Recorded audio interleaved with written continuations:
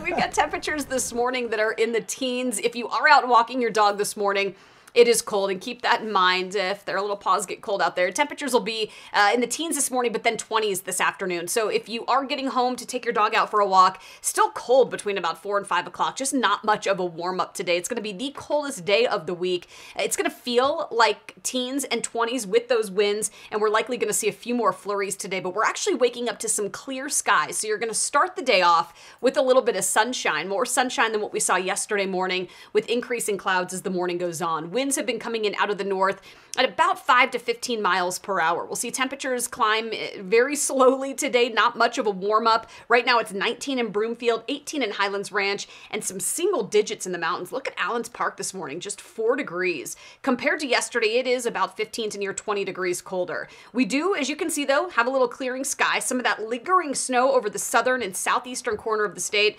Where we saw some move through overnight, and they picked up a few inches in some locations across the plains and up and through the Sangre de Cristos. We have a little clearing, but take a look at some of the increasing clouds that we'll see here through mid-morning. Northerly winds will continue. Some light snow is going to be possible, mainly just flurries. It's really not going to add up to much of anything. The roads may be a little wet in spots.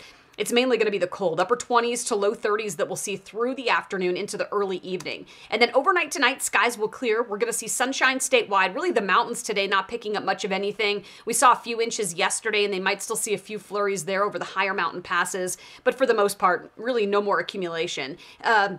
By early tomorrow, it's going to be cold, and then sunshine with some mid to upper 40s by tomorrow afternoon. So things will gradually warm up as the week goes on. We're in for a really pretty weekend. 45 on Thursday, and then low 50s on Friday. That's going to set us up for some pretty warm weather on Saturday and Sunday. Saturday, 57. On Sunday, it's pretty sunny and warm. Highs are going to be in the upper 50s to near 60 degrees. And then we're tracking really some very nice weather into the first of next week. So any dog walking is going to be a little more pleasant for you by the first of next week. And well, Jason, it didn't work. Yogi is like, nope, not coming down. He's still cozy and warm in bed. See, if